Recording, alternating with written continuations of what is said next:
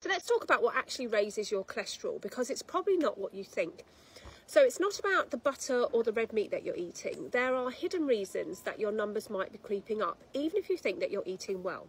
So hi, my name's Anita. I'm a 53-year-old nutrition student and ex-cardiac ICU nurse, and I'm here to help you make sense of all of this so that you can actually start adjusting what you're eating and feel better for it.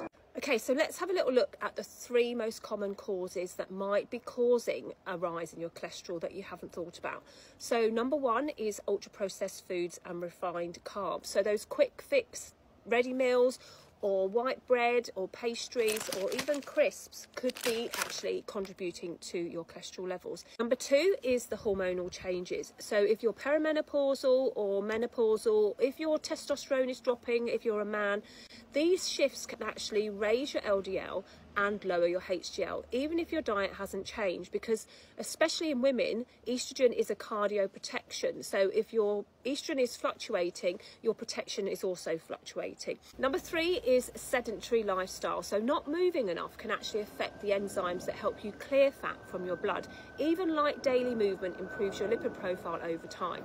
So now we know what some of the causes could be. Let's have a little look at what we can do to change. So adding fibre, at least 25 to 30 grams of fibre a day, is going to really help contribute to removal of cholesterol. So eat things like sweet potato, lots of vegetables, oats, beans and berries.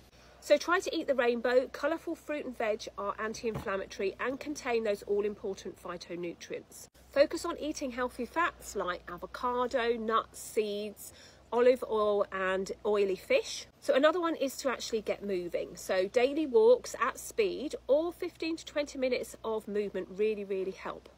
Okay, so if you've just had a recent blood test and it shows that your numbers are going up and you feel like nothing has changed, it might be time to just look under the surface a little bit. It's not just about the fat, it's about what's driving the cholesterol up in the first place. So let me know in the comments, what's the biggest surprise you've heard from this video so far, and what one change are you going to try and do this week?